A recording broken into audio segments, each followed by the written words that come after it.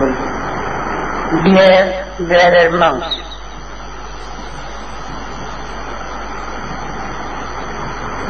I have been asked to give a few words to you. I don't know exactly what to speak about.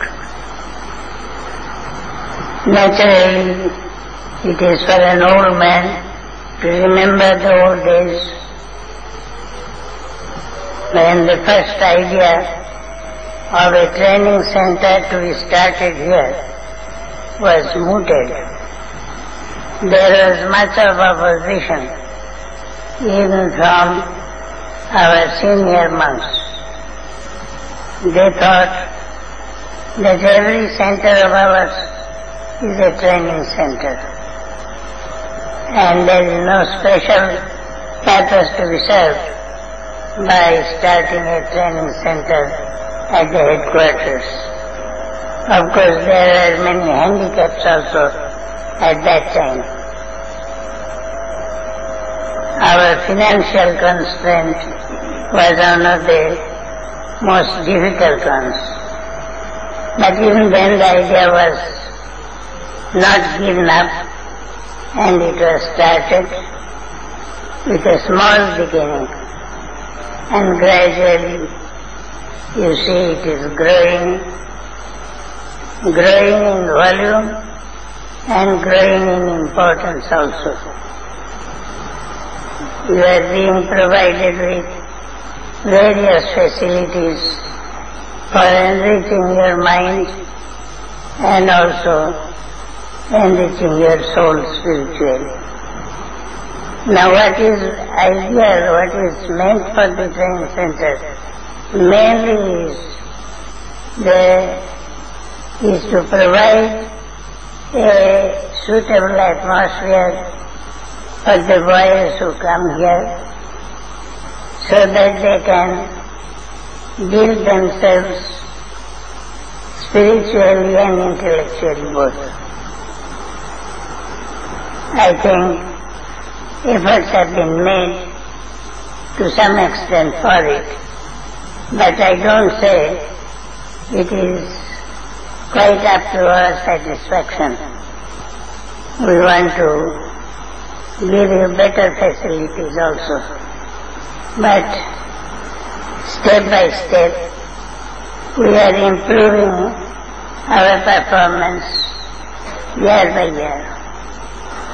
And these 2 years that you have been provided with an opportunity for getting better scope for improving your life quality is not enough for the purpose.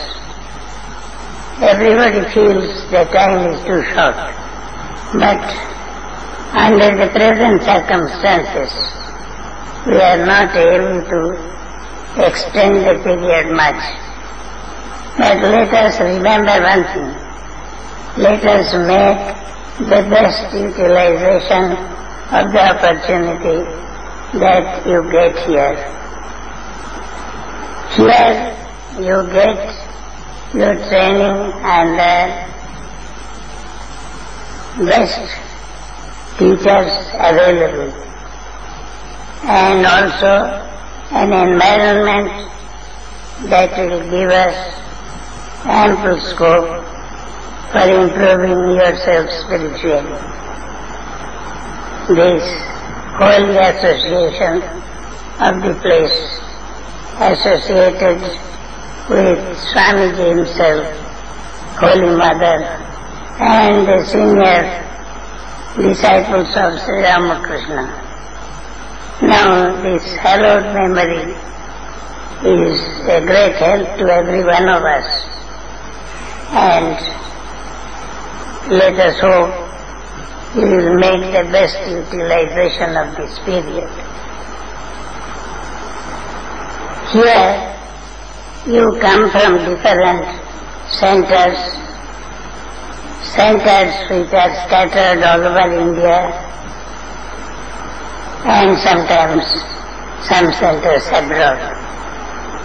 Now, Your living together itself is a great training.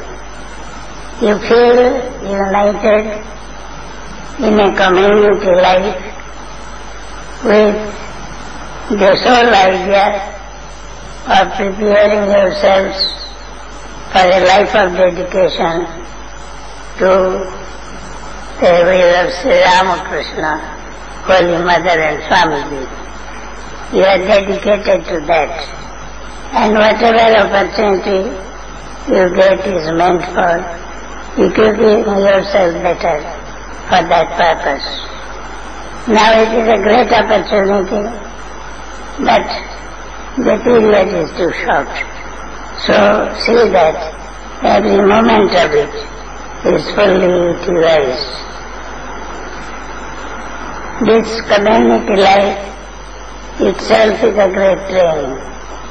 You understand how to live together, how to have sympathy for everybody, how to just be considerate and helpful to one another, and then you intellectually equip yourself better, and more than that, spiritually.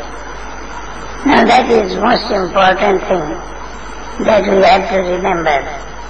Ours is a spiritual organization, and therefore we have to remember every one of our members has to show in his life the ideal that the institute, that the order stands for. Now that has to be remembered.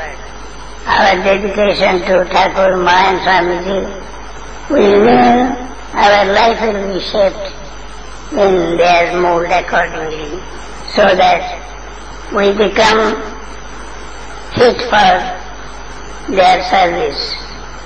Our equipment is only for that purpose, not to show off our intelligence or our powers or effective speeches and so on.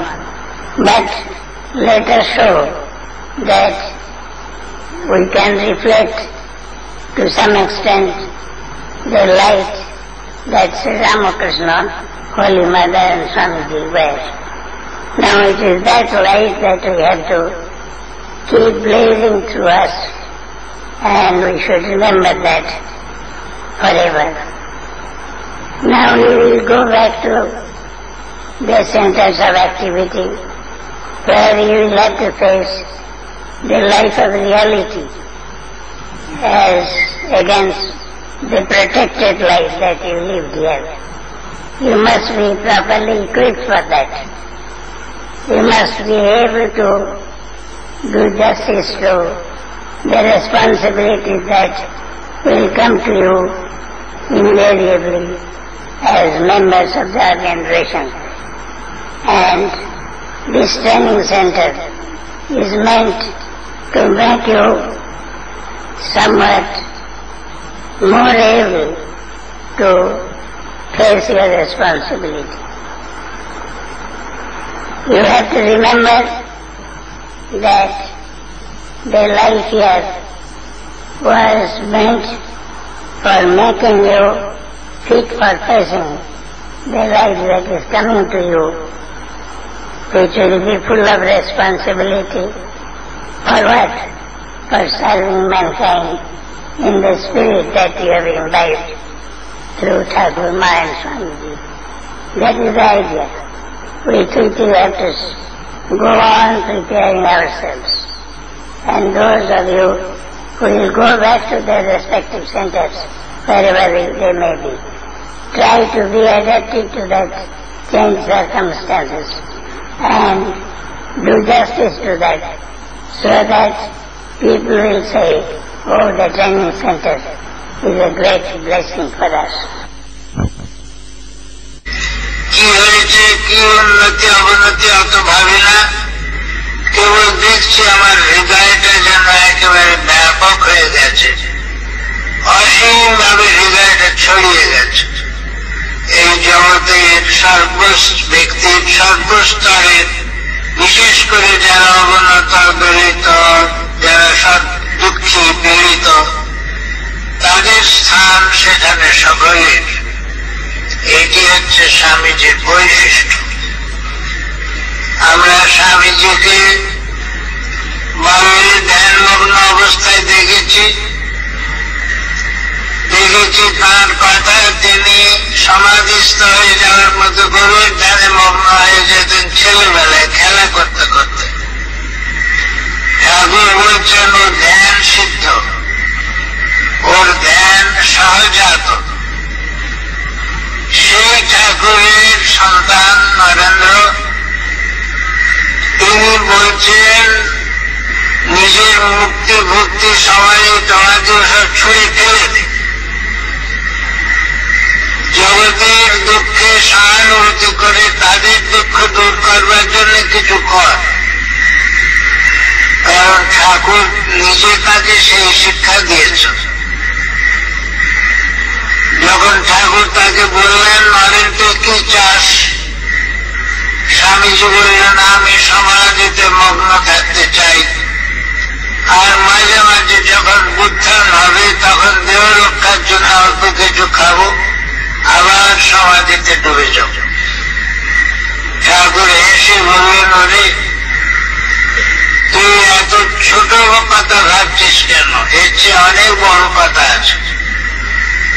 আমি ভাবছিলাম তুই কোথায় একটা মহাবটবৃক্ষ হবে, যার ছায়ায় পথশ্রান্ত পথিকরা এসে বিশ্রাম নেবে, ক্লান্তি দূর করবে, আর তুই কিনা নিজের মুক্তির কথা ভাবছিস, সমাধি সুখে ডুবে থাকতে চাস। যেমন ঠাকুর তেমনি তাঁর শিক্ষা। ঠাকুর নিজে বলছেন সমাধি আসছে, আচ্ছন্ন হয়ে যাচ্ছে, বলছেন মা তুই আমায় বেহুশ করিস নি, আমি ভক্তদের সঙ্গে কথা বলতে চাই। সমাধির সুখ যা মানুষ জন্ম জন্ম ধরে আকাঙ্ক্ষা করে সাধনা করে, সেই সমাধি সুখকে তিনি তুচ্ছ করছেন, বলছেন আমি ভক্তদের সঙ্গে কথা বলবো, আমাকে বেহুশ করিস। সমাধিকে তুচ্ছ করছেন। এর চেয়ে মূল্যবান জিনিসকে ত্যাগ করার কি হতে পারে। স্বামীজি বলছেন যতক্ষণ জগতের একটি লোক দুঃখী আছে আমি আমার মুক্তি চাই না, আমি বারে বারে জন্মাবো, বারে বারে তাদের সেবা করব। ঠাকুরের হচ্ছে এই ভাব। এইরকম আধার ঠাকুর একটি পেয়েছেন যা অনন্য অতুলনীয়। এইরকম আঘাত জগতে বেশি হয়। নিজের মুক্তিকে পর্যন্ত তুচ্ছ করায়, তাকে পর্যন্ত ত্যাগ করে জগতের দুঃখ দূর করবার জন্য আত্মনিয়োগ করা, এটি বোধ হয় ত্যাগের পরাকাষ্ঠা। এর চেয়ে বড় ত্যাগ আর কিছু হতে পারবে না। সেই স্বামীজি, তার সম্বন্ধে আমাদের ভাবতে হলে ওই রকম সম্ভ্রমের সঙ্গে সংকোচের সঙ্গে ভাবতে হয় যে এমন কি কখনো মানুষ হয়। বড়দের আমরা এইটুকু বলতে পারি যে মানুষটি খুব ভগবানের ভাবেতে ভরপুর হয়ে থাকবে, এর চেয়ে উচ্চ জিনিস আমরা ভাবতে পারি না। কিন্তু এই যে ভগবদ্ভাবের নেশা, এটাকে পর্যন্ত কাটিয়ে যে জগতে সকলের কল্যাণের জন্য আত্মনিয়োগ করা, এই অসাধারণ ত্যাগ। সেই স্বামীজির কথা আমরা ভাবছি। আগে বলেছি তিনি আজন্ম ধ্যান সিদ্ধ, কিন্তু অবতার পুরুষদেরও হয় যে সহজাত শক্তি, সহজাত যে সম্পদ, সেটিকে তার ধীরে ধীরে একের পর এক পর্দা খুলে খুলে উন্মোচিত করতে হয় অবতারদের। ঠাকুরের নিজের জন্য করতে হয়েছে, এবং করতে হয়েছে কি তীব্র সাধনার ভেতর দিয়ে, তা আমরা তার জীবন ইতিহাস থেকে পাই। কিন্তু তার চেয়েও বেশি করতে হয়েছে স্বামীজিকে, কারণ ঠাকুর ছিলেন যেন একটি কেন্দ্রীয় শক্তিপুঞ্জ। সেই শক্তিপুঞ্জ ভিন্ন ভিন্ন আধারের ভেতর দিয়ে প্রবাহিত হয়ে চারিদিকে কাজ করবে। সেই প্রবাহগুলো যাতে বিশুদ্ধভাবে হয়, যাতে তার বীর ধারণ করতে পারে, এই জন্যে সে যন্ত্রগুলো অসাধারণ হতে হয়। সেই যন্ত্রগুলোর মধ্যে স্বামীজি আবার অনন্য অতুলনীয়। ঠাকুর বলছেন অনেক দেখলুম, কিন্তু নরেনের মতো আর একটা ছোকরা দেখলুম না। তিনি খুঁজে খুঁজে বেড়াচ্ছিলেন, প্রাণ খুঁজে খুঁজে বেড়াচ্ছিলেন, কোথায় এমন যন্ত্র পাবেন, নিখুঁত যন্ত্র, যাকে ব্যবহার করে তাঁর জগদুদ্ধার কার্যকে সার্থক করবেন। চারিদিকে খুঁজে বেড়াতেন। কলকাতার রাস্তা দিয়ে যখন যেতেন বলতেন, আমি ওই চারদিক দিয়ে মুখ বাড়িয়ে এত দেখি কেন জানো?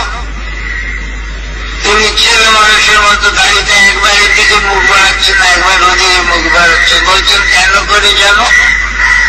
আমি দেখছি কোথায় একটা আঘাত পাই, কোথায় একটা যোগ্য ব্যক্তি পাই যাকে নিয়ে মায়ের যন্ত্ররূপে কাজ করা যায়। সেই ঠাকুর চারিদিকে খুঁজে বেড়াচ্ছেন। তিনি দেখছেন যে এইরকম যন্ত্র আর একটিও নেই। বেশ তার কথা আছে। তিনি বলছেন, দেখো একটা ভূত হয়েছিল, সে তার সঙ্গী একটা ভূত খুঁজছে। তাই যখনই শোনে কেউ শনি মঙ্গলবারে মরেছে ছুটে যায়, এই বুঝি একটা আমার সঙ্গী পেল। দেখে যে সে কোন রকম করে উদ্ধার হয়ে গেল, সঙ্গী হলো। এই সঙ্গীর অভাবে ভূত ঘুরে ঘুরে বেড়াতো সঙ্গী খুঁজে। ঠাকুর সেই রকম সঙ্গী খুঁজে বেড়াতেন, মনের মতন সঙ্গী, যা পেয়েছিলেন নরেন্দ্রের ভেতরে। এই নরেন্দ্রকে পেয়ে তার কি আনন্দ! প্রথম দর্শন থেকে আরম্ভ করে কত করে তিনি আনন্দ উচ্ছ্বসিত হয়ে নরেনের কথা বলতেন। কখনো কখনো নিজেকে সামলাতে না পেরে সকলের তার সামনেই বলতে আরম্ভ করতেন। নরেন্দ্র বিরক্ত হয়ে উঠে চলে যেতেন। এই নরেন্দ্রের সঙ্গে ঠাকুরের যে এত অপূর্ব সম্বন্ধ, তার থেকে বুঝতে পারি নরেন্দ্রনাথের মহত্ব কিরকম। তার বিদ্যাত্মার কথা বলছি না, তার এই জগৎ পর্যবেক্ষণ শক্তির কথা বলছি না, তার বৈশিষ্ট্য যেটুকু আমরা বুঝতে পারি না তাও ঠাকুর দেখছেন তার দিব্য দৃষ্টি দিয়ে। দেখে নরেন নরেন করে পাগল, পরীক্ষাও কম করে, কিন্তু সব রকম পরীক্ষায় নরেন উত্তীর্ণ হয়েছে। বলছেন এর ভেতরে আর কোন খাদ নেই, নিখাদ। কিন্তু সেই নরেনকে কত কষ্ট ভোগ করতে হল। সংসারে অভাবের কষ্ট, আত্মীয় বিয়োগের কষ্ট, কৈশোরে পিতৃবিয়োগ, তার ফলে সংসারের অবস্থা বিপর্যস্ত। এইসব দেখে দুঃখ বেদনা তার পেয়ে হৃদয়টা অত্যন্ত বেদনাতুর হয়ে গেছে। এবং সেই বেদনা নিজের আত্মীয়দের বেদনা নয়, সেটা হল সমস্ত জগৎবাসীর বেদনা। একদিনের ঘটনা, স্বামীজি বেদান্ত বিচার করছেন তার শিষ্য শরৎচন্দ্র চক্রবর্তীর সঙ্গে। এমন সময় গিরিশ বাবু এসেছেন। স্বামীজি ঠাট্টা করে গিরিশ বাবুকে বলছেন, ঋষি গিরিশবাবুকে তিনি ওইভাবে সম্বোধন করছেন, জিসি এসব তো পড়লে না। বলা বাহুল্য, জিসি সাধারণ ব্যক্তি নন, অগাধ পাণ্ডিত্য নন। বিশ্ববিদ্যালয়ের ছাদ থাকুক আর না থাকুক, তার ভেতরে গভীর পাণ্ডিত্য ছিল। বলছেন যিশু এসব তো কিছু পড়লে না, এর রস কিছু বুঝলে না। গিরিশবাবু বলছেন, স্বামীজি ও তোমার পাণ্ডিত্য তোমাদের দাদা, আমি তোমাকে জিজ্ঞেস করি, এই যে অমুক জায়গায় একটি বিধবা তার একমাত্র সন্তানকে হারিয়ে সে সম্পূর্ণ অসহায় হয়ে অশ্রু বিসর্জন করছে, তার চোখ মোচবার জন্য তোমাদের এতে কিছু বিধান আছে? এখানে এই কষ্ট, ওখানে ওই দুঃখ। বলে তিনি নাট্যকার, লেখক, কবি, তিনি বলে যেতে লাগলেন বর্ণনা করতে। শুনতে শুনতে স্বামীজির বেদান্ত বিচার অনেক পড়ে গেল, চোখ দিয়ে ধারা বইতে লাগলো, স্বামীজি উঠে গেলেন সেখান থেকে। তখন গিরিশবাবু বলছেন, দেখি বাঙাল, তোর স্বামীজিকে ওই পণ্ডিত বলে শ্রদ্ধা করি না, শ্রদ্ধা করি তার এই হৃদয়ের জন্য। এটা দেখবার জিনিস। স্বামীজিকে আমরা যে শ্রদ্ধা করি নানান জন্য, নানান ভাবে, বহুমুখী তার প্রতিভা। সবচেয়ে বড় কথা তার এই হৃদয়। স্বামীজি নিজে যেমন ঠাকুরকে বুঝেছিলেন, ঠাকুরের স্বরূপ সম্বন্ধে যখন আলোচনা হচ্ছে, কে তাকে কিভাবে দেখেছে, কেউ বলছেন তার ভেতরে অদ্ভুত এই সরল ভাষায় ধর্মের গৃহতত্ত্ব বলবার সামর্থ্য, কেউ একজন, কেউ অন্যজন, কেউ মুহুর্মুহু সমাধি ইত্যাদির কথা বলছেন। স্বামীজি চুপ করে আছেন। তারা সব একসঙ্গে যাচ্ছিলেন, দক্ষিণেশ্বর থেকে ফিরছেন কলকাতার দিকে। তখন স্বামীজিকে জিজ্ঞেস করছেন, বলেন তুমি তো কিছু বলছো না, তুমি কি বলো? তখন নরেন বললেন, আমি বলি LOVE পার্সনিফাইড, প্রেমের মূর্ত বিগ্রহ। এই বলে তিনি ঠাকুরকে বুঝেছিলেন। ঠাকুরের পূজা আশ্রয় তিনি তার বিরোধী ছিলেন। ঠাকুরকে অন্তরের সঙ্গে গ্রহণ করেছিলেন,